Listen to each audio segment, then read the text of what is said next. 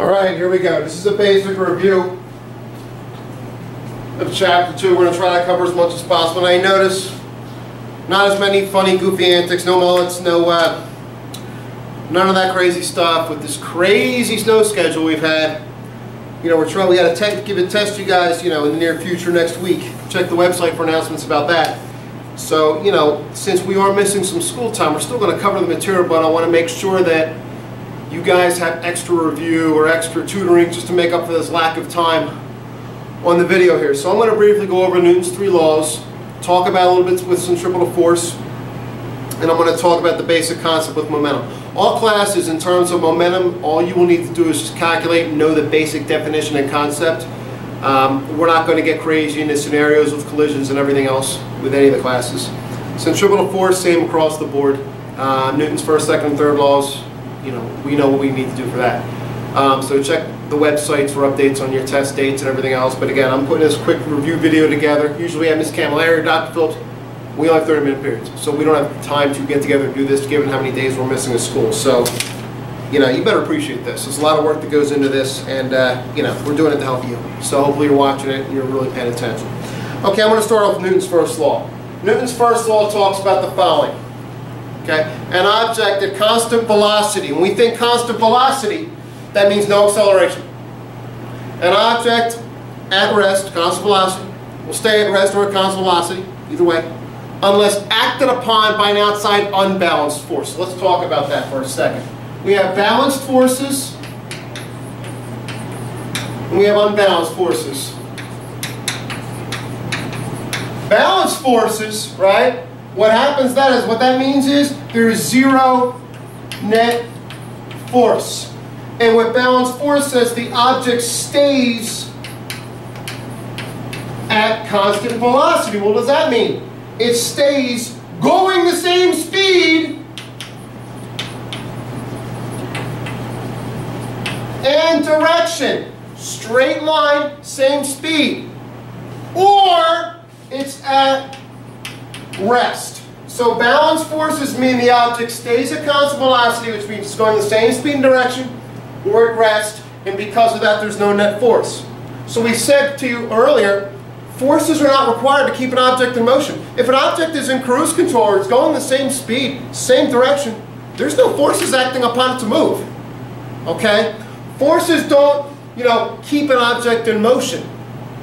So balanced forces cancel each other out. You can have an object going the same speed, or it's at rest, and there's zero net force. Unbalanced forces, on the other hand, cause acceleration. And you're going to have a value of greater than zero net force. There will be a net force. And because that, when you have an unbalanced force, you're going to see acceleration. So again, balanced forces are like no net force, no force at all. They stay at constant velocity, they go in the same speed and same direction, or they stay at rest. Okay? So again, this eraser, I don't know if you can see it, it's resting on the table, it's going to stay there unless acted upon by an outside unbalanced force. A ball could be rolling at a constant speed in a straight line. If its speed is the same, direction is the same, there's no force acting on it, it's balanced forces. Unbalanced forces, though, force of friction going against it will cause it to slow down. Isn't slowing down acceleration? So again, any unbalanced force causes acceleration.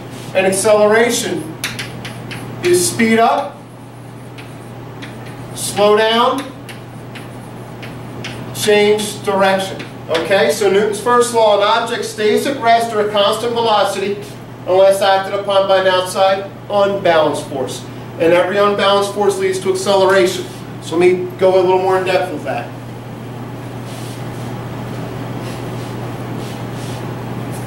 Okay, so if I have a graph right here. Oh, good graphs, love graphs. Let's go with velocity time graph. Acceleration, which is change velocity over time. We have segment A, B, C, D, E, F. F. So label A, B, C, D, E, F. Okay?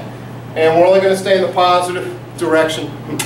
Now let's take a look here. A, would you say we've got balanced or unbalanced forces? Do we have acceleration? Yes, there's a change in velocity. So we've got unbalanced forces for A because we're accelerating. B means constant speed. It's important. I'm not speeding up or slowing down. There's no change in velocity here. So I've got balanced forces for B because there's no change in velocity. Hit the brakes. Slowing down. Slowing down. This, going right for you people in the positive direction. We've got slowing down. This is unbalanced forces. UBF is C because we're slowing down.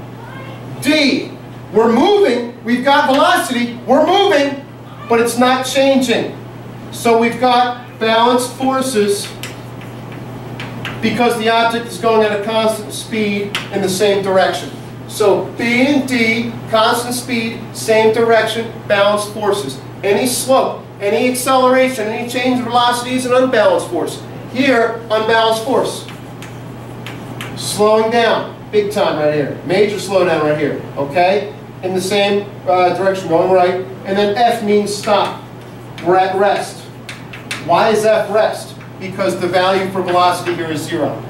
So here are balanced forces right here. So A, C, I'll say it again, A, C, E, unbalanced forces because there's a change in velocity. B, D, F, B and D are a little bit different than F. B and D means we're going the same speed, same direction. So you still have balanced forces. Here it's stopped at rest, balanced forces. Okay? There's Newton's first law right there. Alright? So with that, every time, you want to take a look at that for a second?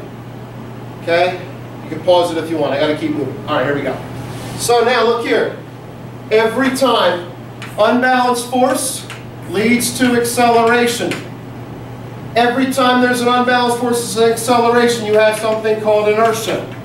And inertia is directly related to mass. The greater the mass, the greater the inertia. The greater the mass, the greater the inertia. Okay, so here are some examples. If I'm sitting, or if I'm driving, going at constant speed in a car, and we did this in class, and all of a sudden there's a deer in the road.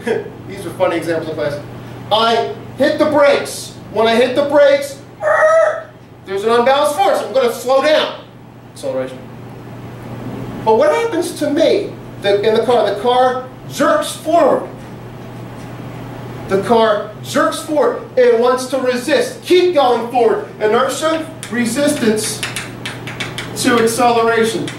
It wants to keep going forward, but you're going to, bam, make it stop. So that's why the seatbelt to lock you in place so you don't fly through the window. You're locked in place. Goes forward. Or when you run really fast, I want back here, I want to run. Now stop. You fall forward because you're applying the force to stop. Your body wants to resist that and go forward. Okay? Another example that's really good, you have that glass Heinz ketchup bottle. And you shake the bottle and the ketchup doesn't come out. Shake. Bam! Stop the bottle. Like, boom, like this. The ketchup, what happens? Comes out. Even though you stop the bottle, the ketchup still comes out. Because the ketchup shows inertia. It's, you stop it, the ketchup still wants to go forward. Okay? Another example, if you've got a van, here's my beautiful van I'm going to draw. Look at that. Right? You put a ladder up on top of the van. Look at that ladder. Boom, there's a ladder. You don't secure it, or you don't secure it well. You go really fast, and all of a sudden you stop. Here's your unbalanced force. Ladder falls forward. It wants to keep resisting that change. So every time you have an unbalanced force, you've got inertia. Inertia depends on mass, and that's the resistance to acceleration. Okay? Any questions on that? Okay? Looks good? So inertia, we also call Newton's first law the law of inertia. Okay, Newton's second law. Second law. The acceleration of an object depends on its force and mass. Okay? So let's take a look at this. Oh, wait a second. I forgot. that song, no I didn't, I just wanted to see if you're paying attention. There's a certain song that talks about inertia and covers Newton's first law. Remember Celebration? Celebrate good times, come on, whatever. Remember that song from last video? Instead of celebration, acceleration, unbalanced. Speed up, slow down, change direction. Every time, inertia. Sing it again. Covers first law perfectly. There goes the bell again. Covers first law perfectly. Acceleration, unbalanced. Speed up, slow down, change direction. Every time, inertia. Okay? So again, we use the song acceleration, unbalanced, happens because of an unbalanced force. Because of that, speed up, slow down, change direction, and every time there's what? Inertia. Well, it's pronounced inertia. But I use that to keep the song going. Okay? So keep that in mind. Okay, now to Newton's second law. Okay? We look at this formula right here. Force equals mass times acceleration.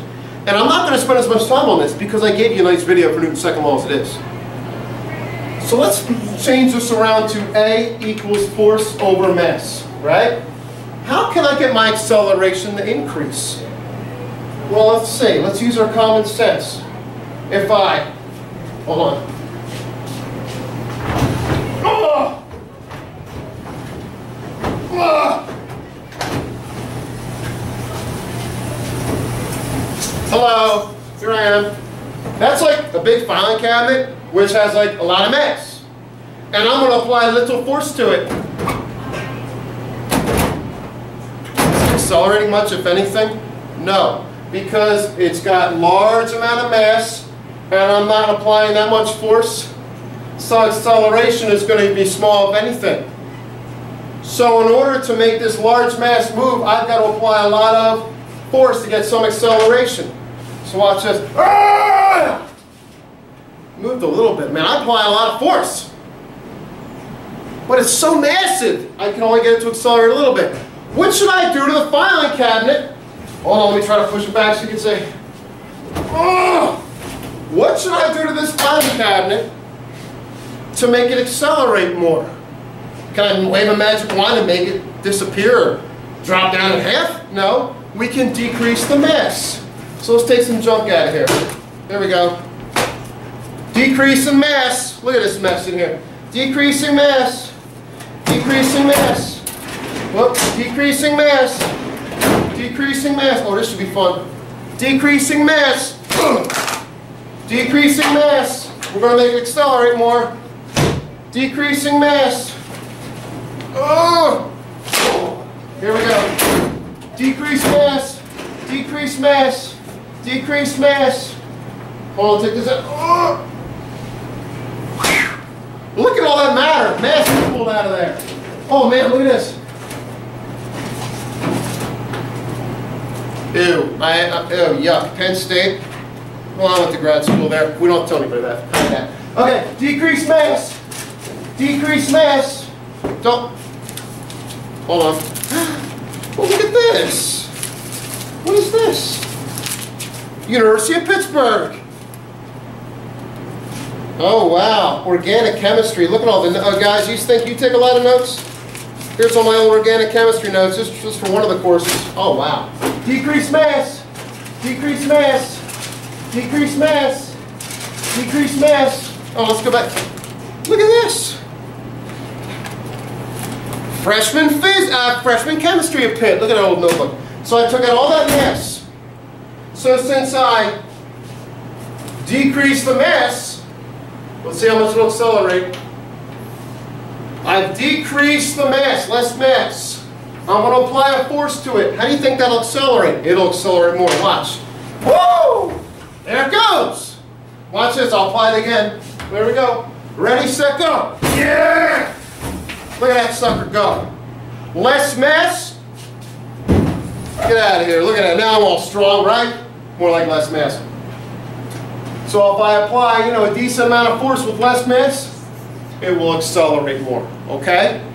So if I, let's say, again, with this, F over m, right? Let's say I increase the mass and I apply the same force. So let's say I put all this mass, all this stuff back in there. All that mass, books and notes and everything else. Put all that mass back in there. Apply the same force, the acceleration will decrease, okay? So it's the relation between force, mass, and acceleration. Acceleration increases due to an increase of force and a decrease in mass. Acceleration, I'm not answering the phone now, acceleration decreases when force is the same and mass increases. Okay, so that's Newton's second law. Third law, I think I hit everything I wanted to hit off of Newton's second law. Hold on. Oh, centripetal force. Okay, good. This goes with Newton's second law. This covers changing direction. Here's the circle. Here's the center of the circle. Centripetal. Centripetal force. Centripetal force. We don't use centrifugal force. It's centripetal. And I always say pedal to the center. Centripetal force always goes toward the center. Right here, here's the center. Always goes toward the center. Always goes toward the center. Always goes toward the center. Always goes to the center. Always goes to the center. Always goes to the center. Always goes to the center. Centripetal force to the center. Centripetal force to the center. Centripetal force to the center. Centripetal force to the center. Centripetal force to the center. Centripetal force to the center. So if an object is traveling this way, the force that keeps it in a circle is centripetal force. Keeps object traveling in a circle. So there's always an unbalanced force because it's always accelerating. Unbalanced force, unbalanced force, unbalanced force, unbalanced force, unbalanced force, unbalanced force, unbalanced force, unbalanced force, always pulling inward. So let me ask you this. Whenever there's an unbalanced force, we have inertia. Which way is the stuff in here going to go? Outward, due to inertia. So if you always have a force pulling in, there's always going to be a resistance outward, like into the object. That's why you say water can stay in a bucket. That's why you can stay in your seat with a roller coaster. Its centripetal force is toward the center. The inertia keeps the object in the basket or in the bucket. Now, if you're going around this way, and all of a sudden I decide to, where's my technology? I need some colored chalk. It's covered by all the mass. Here's my technology. Colored chalk. Here we go. Let's say, here's the object right here. It's coming around. Right here. All of a sudden, stop! No more centripetal force. Which way is the object going to want to go? Outward or this way? It's going to want to go this way. Tangential to the circle. Okay? Because the object wants to go in a straight line. The centripetal force keeps pulling it in. Pull in, pull in, pull in, pull in. Stop it. Once it'll go out in the straight line, tangential to a circle. So again, centripetal force, force that keeps objects in a circle.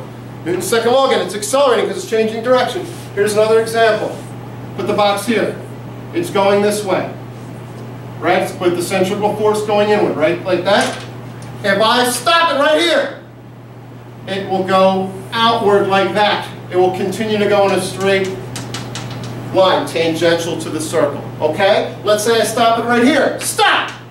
It'll go here. Let's say I stop it right here. It'll go out here. Let's say I stop it right here. Boom! It'll go out this way, tangential to the circle. It will not go outward like that. The object wants to keep going the way it was going. It's being pulled in, pull in the center, pull into the center, pull into the center, pull into the center, pull in, stop! Boom! Out. Okay? So that's the tangential to the circle. Hi, Miss Antel. So it's going to go straight. It wants to go straight.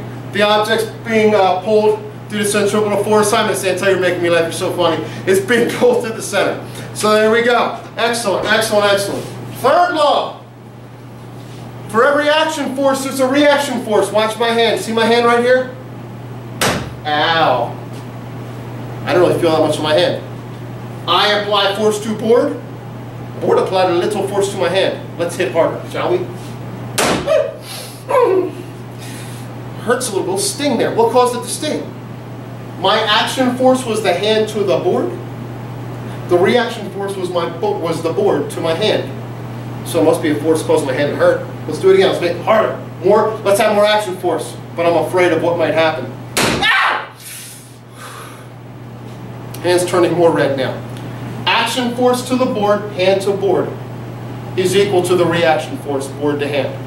Action and reaction forces are equal opposing forces acting on two different objects. They're equal. Another example, I love my eraser.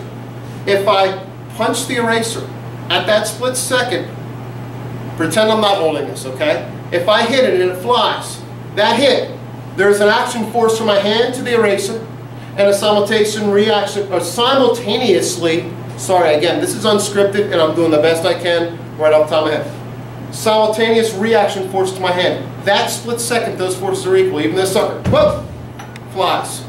It flies because it's a force is being applied to it, but it's got small mass, therefore it'll accelerate. Okay? So, another example. Volleyball. Volleyball. Let's serve the volleyball. Here we go. Woo! Ouch. Hand to ball, action force, reaction force, split second, ball to hand. Equal forces. The ball will fly, it'll accelerate because this has a smaller mass, it'll fly. When it hits the ground, action reaction. As you walk on the ground, here, watch this, watch my foot. Hopefully the foot comes up on the video. Here's my foot, see my foot right there? As you walk off the ground, you apply a downward force to the table, or the ground. The ground, or this, in this case, will apply an upward force on you. Action, reaction, they're always equal. Action, reaction forces are equal, so that's how you walk. Action force down onto the ground, reaction force, upward force onto your feet. So they are equal. One thing I will say is this. Here's the table. Isn't that an awesome table? Okay. Here's a person wanting to push it, and here's another person wanting to push it. Let's focus over here. Action force. Action force, hand to table. Reaction force, table to hand. Okay? So with an action reaction force, you've got two different forces acting on two different objects. What are the objects? Hand, table, table, hand. Two different forces, two different objects. They are going to be equal in magnitude. Okay? And then over here, hand to table, action force.